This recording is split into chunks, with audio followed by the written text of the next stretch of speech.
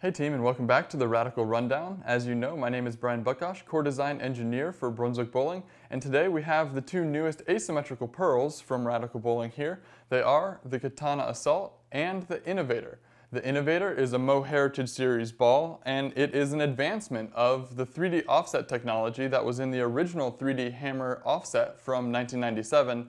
And we saw that technology again in the original black Reax and the Reax Pearl. That was one of the first balls that was out in the Pro Performance category, or the top shelf category for Radical, when Mo Pennell came on board. Now, I don't have the original black Reax core with me, but I do have this new Innovator core, and you can very readily see the offset technology, where the band is kind of elliptical. It makes a D shape, where the area of the thumb is out, and the back is basically shaved off. From the top down, it looks like it has a little bit of a D shape to it. This gives it the asymmetry, but also keeps it fairly symmetrical and round in the front, so you have properties of both balls in a sense. Now, if you'll see on the screen, the original black Reax had these similar properties as well, but it had a bigger midsection and much smaller caps. You could call this a 2.0 version of the original 3D offset. Here we have the Innovator, which has advanced this technology once again, and it's brought in some of the technology that some of the other Radical cores have, and we're going to talk about it here. Right here you've got the Innovator core that has the big massive band that you see on a lot of these Radical cores. As we know, drilling into the side of this core is going to increase the intermediate differential. Even though this ball starts with only a little bit of intermediate differential, it's going to blow up to as much as 0.23 with the sharpest layout when you put your thumb into this band.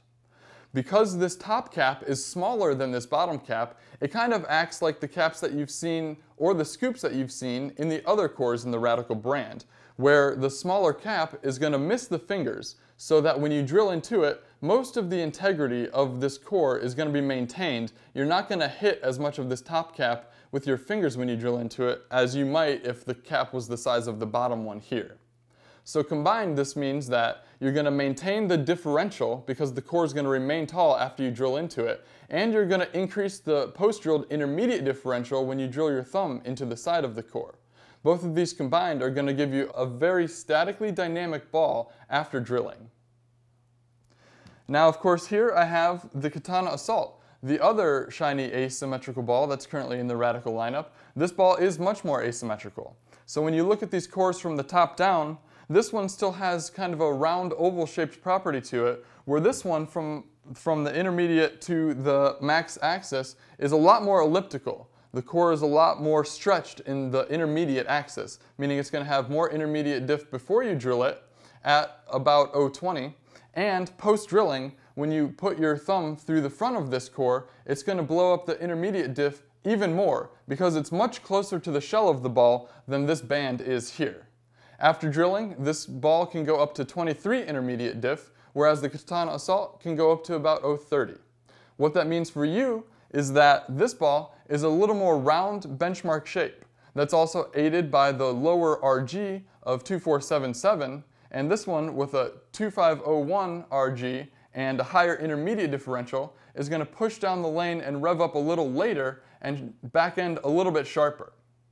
The Innovator might be a little more suited for more moderate launch angles and maybe fresher patterns where you want to see it read the mid lane a little more securely and blend off the back of the lane with a hard charging but not necessarily sharp back end motion.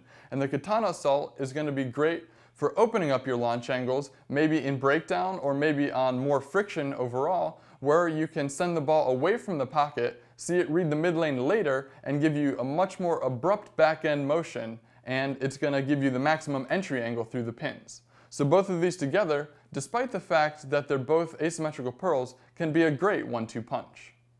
So that's the rundown on these two asymmetrical cores in the Radical lineup. If you have any questions about these two cores or any core in the Radical lineup, feel free to drop a comment on the original video below, either on YouTube or Facebook.